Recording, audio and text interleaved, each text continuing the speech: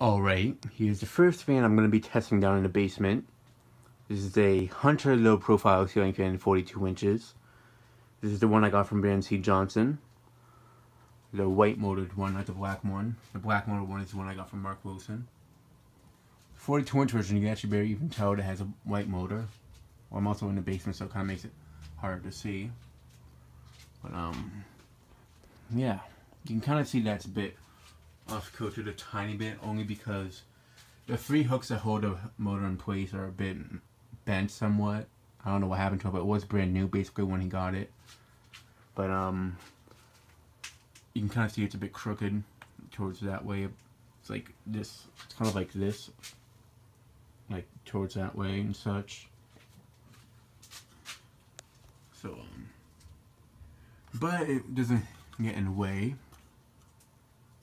So yeah, this fan I just put up, one, because I kind of want to have something down here that's quieter, that will move around air, and two, the Encon, also because the Encon's humming way too much, so I can't keep it 24/7 without my mom finding out.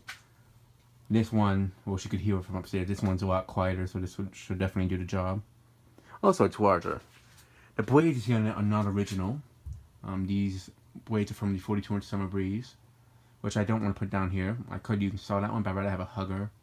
It's easier to install somewhat on this type of setting. But this is probably won't be a permanent fan down here. I'm probably gonna install the Minka Air Mesa, which I was actually thinking about installing, but I figured I'd install one that I can have as a testing video, since I never really tested this fan. And then I'll put up the Minka, but that'll probably be in another week or so. Or maybe I'll put up something else I haven't been able to test yet. Maybe another fan that needs to be tested on the mounting bracket. Other fans that still need to be tested is the Cheshire, the what is it? I'm trying to think which other fans need to be tested on this. The Cheshire needs to be tested there. The Slimline 2, Slimline, low profile, Laguna, CC Georgian, Grayton. Those ones still definitely need to go up next. But the Minka Air, I think, will just be the one that I use when I'm not down testing anything. Then when I test it, I'll just take it down for a bit, test something else, then later on at some point I'll put it back up. But yeah, here it is. The fan is from 2001. I think this is like the last year Home Depot sold this fan there, and then in 2002 they came out with this version.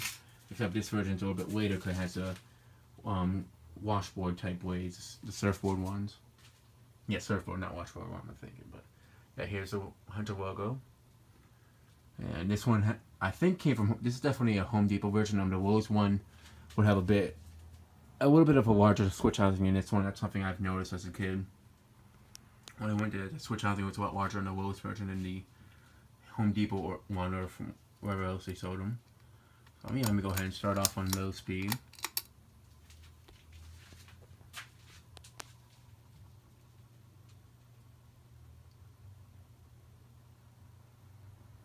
I already do miss having the Encon up here, but I think I might as well test something as well. But if I do keep the Encon up, I would have to. The only thing is, if I kept the Encon up, it would have to be on only when I'm down here. I'd rather have a fan on all the time even when I'm not down here, just so it keeps the basement nice and cool. Because even though the winter is coming around, I forgot that I was just going to use the Duracraft that's right behind me, but what I forgot is that even though it's going to be cool, nice and cool out, well, it's going to be winter soon, it still gets hot down here because of the boiler. So, and with the building having heat on all the time, it's just going to be hot in here either way. So it's going to be really no difference from the summer and such. So definitely need to keep something running 24/7 down here. All right, now for medium.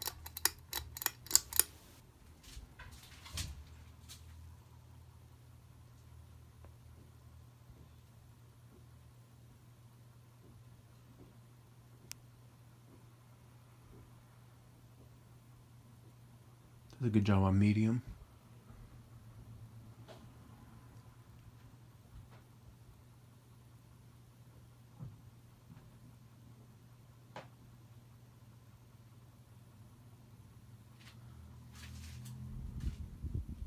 Nice and quiet. Now for high.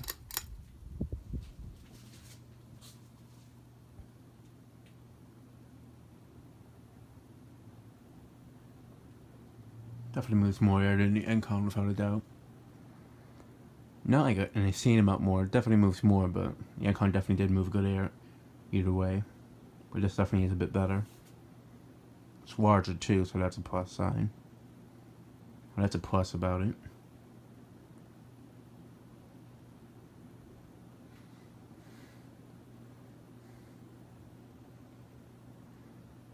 If I was to choose out of two fans, I'd rather have up either this or the Minka Airy. I'd prefer to have the Minka Airy because I already do have a low profile installed in my bedroom.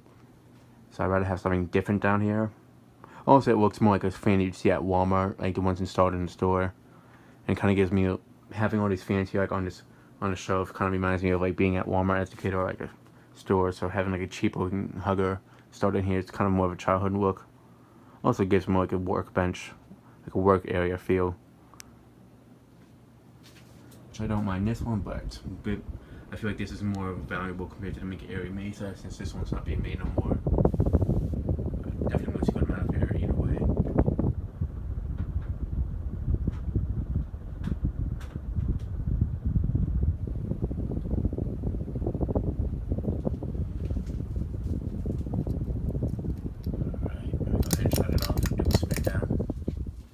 Spin shouldn't be too long on it since the fans bearings haven't broken in and such. But that definitely moves a good amount of air. So I'll definitely be able to keep this one on and get away with it.